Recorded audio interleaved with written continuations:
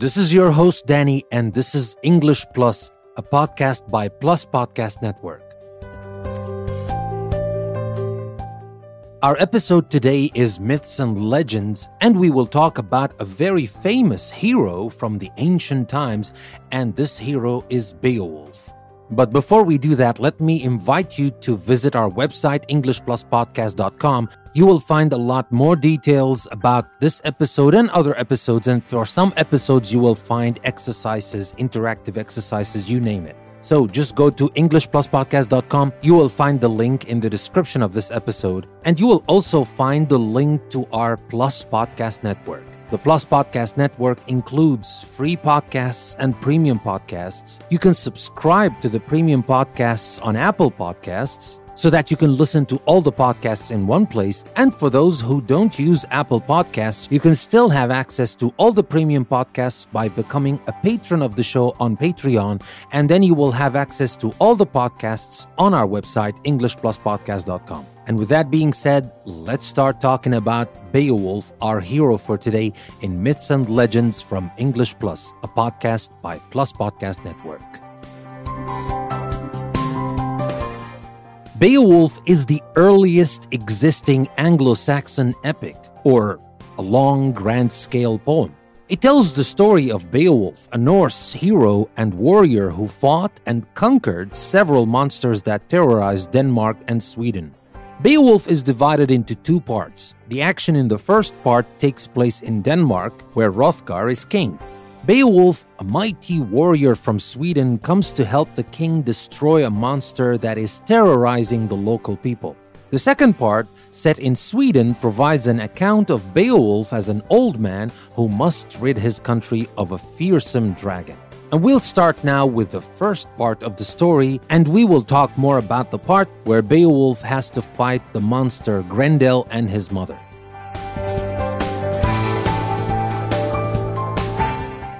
As part one of the story opens, readers are introduced to King Hrothgar. He has built a great assembly hall called Heorot, where his warriors gather to eat, drink, and receive treasure after their victories in combat.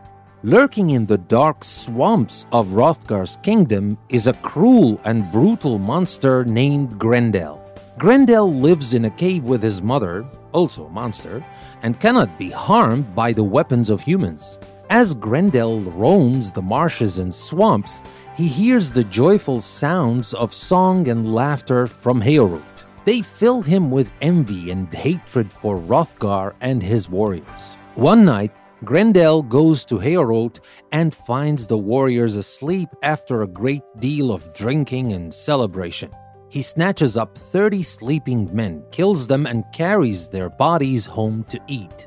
In the morning, Hrothgar sees the bloody aftermath of Grendel's attack. Loud wails and cries replace the joyful singing of the previous night. The Danes see Grendel's footprints, but do not think he will return. However, the next night Grendel comes back and kills even more warriors. The Danes gather in their temples and pray for protection from Grendel, but their prayers do not help. For 12 years, Grendel continues to terrorize the warriors. Afraid to sleep at Heorot, they abandon the Great Hall. Stories of Grendel's raids spread to the surrounding kingdoms, eventually reaching the land of the Geats in southern Sweden. When a mighty Geatish warrior named Beowulf, a man who has slain giants and sea monsters and is known for his strength, courage, and skill in combat, hears of Grendel's deeds, he decides to sail to Denmark and help Hrothgar rid his kingdom of the monster. Beowulf prepares a ship and chooses 14 brave warriors to accompany him. They set sail for Denmark, arriving the next day. At Heorot, the Geats are welcomed by Hrothgar, who has known Beowulf since he was a child. The king throws a feast for the Geatish warriors. At the feast, a Danish warrior named Unferth insults Beowulf by suggesting that he is too boastful and not a great enough warrior to kill Grendel.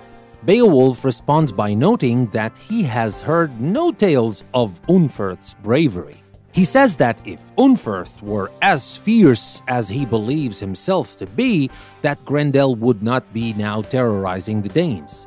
Pleased by Beowulf's defiant attitude, Hrothgar is confident that the Geatish warrior will slay Grendel and free the kingdom from the monster's evil. That night, the Geats stay at Heorot. Grendel soon appears, and before Beowulf can stop him, kills one of Beowulf's own men. Grendel then grabs Beowulf, but the mighty warrior seizes the monster's arm with his powerful grip.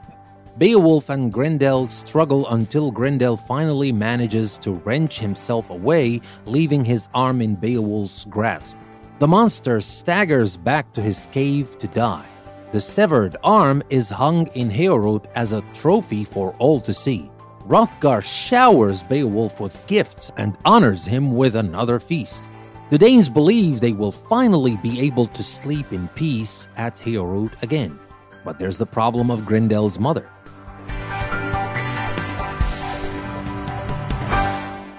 The Danes' troubles are not over. When Grendel's mother sees her dying son, she vows revenge. She goes to Heorot at night and surprises the Danish warriors. After killing the men's most trusted advisor, she leaves with Grendel's arm. Again, the Danes call upon Beowulf for help. Beowulf and several warriors track the monsters to her lair in the swamps. They find it at the base of a cliff at the bottom of a pool bubbling with blood and gore. Unferth, who has by now changed his opinion of Beowulf, lends him Runting, his sword. Brandishing it, Beowulf leaps into the slimy waters. Grendel's mother grabs Beowulf and pulls him into a cave where the water cannot enter. Beowulf strikes at the mother with Runting, but the sword does not hurt her. The two wrestle, and Grendel's mother almost kills Beowulf, but his armor saves him. Then he sees a giant sword hanging on the wall of the cave. He grabs it and with one mighty swing cuts off the monster's head. At the back of the cave, he sees Grendel's corpse. Using the same sword, he cuts off Grendel's head and returns to the surface with it. He also brings the remains of the sword. Beowulf and his men return to Heorot in triumph, and Hrothgar again rewards them. Finally, the Geats go home to Sweden, where Beowulf eventually becomes king. And now we come to the second part of the epic of Beowulf, and that is when we see Beowulf as an old man and he fights the dragon.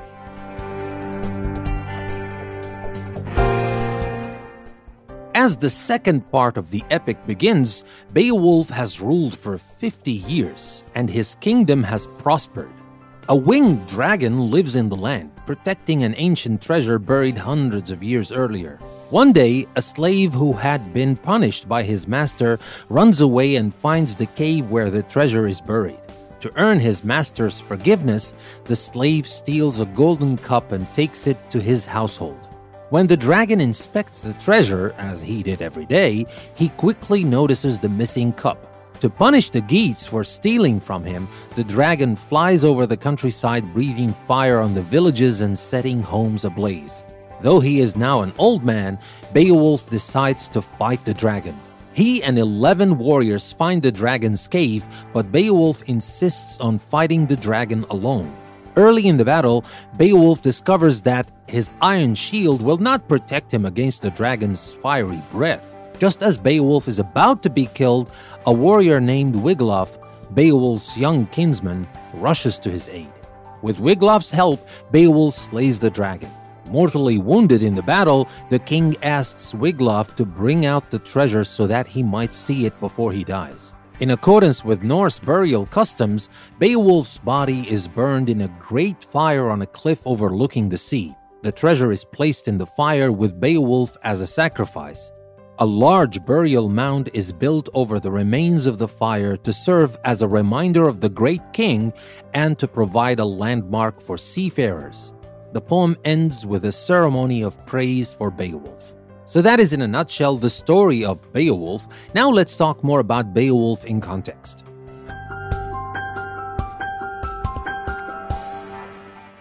The manuscript containing the story of Beowulf was discovered in England in the 1600s. It was written in Old English, the language of the Anglo-Saxon invaders who settled in England between 450 and 600 CE. There is some debate about when Beowulf was written and who wrote it. Although the manuscript dates from around 1000, The poem was composed much earlier, sometime between 700 and 950. Certain references in the text suggest that the author was a Christian who modeled the story after pagan tales of past Norse and German heroes. The writer was probably either a monk or a poet connected to a nobleman's court in central or northern England. Beowulf is set in a much earlier time than the period in which it was written, and the action takes place in Denmark and Sweden. The story shows the warrior culture of ancient Germanic peoples, where wars were so common that many men held steady jobs as fighters. The king supplied these warriors with food, shelter, land, and weapons. In return, they promised to be loyal and obedient to the king. And now let's talk about some key themes and symbols we can find in Beowulf's story.